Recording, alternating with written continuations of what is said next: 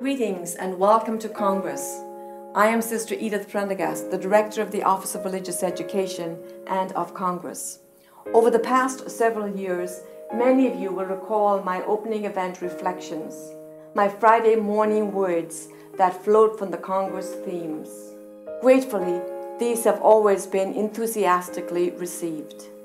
Through encouragement, nudges, and proddings from my friends and co-workers, I said yes to gathering these reflections in a newly published book entitled Grace Abounds, a call to awaken and renew your faith, published by Ave Maria Press and available at their booth.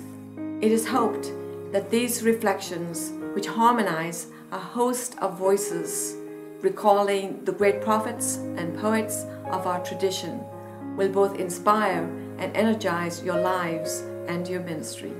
I'm also happy to say that through the generosity of my community, the Religious Sisters of Charity, royalties from book sales will be donated to the Office of Religious Education Endowment Fund for the ongoing education and formation of lay ministers.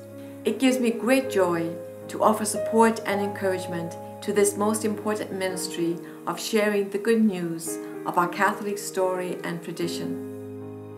Enjoy these reflections and may grace abound in you.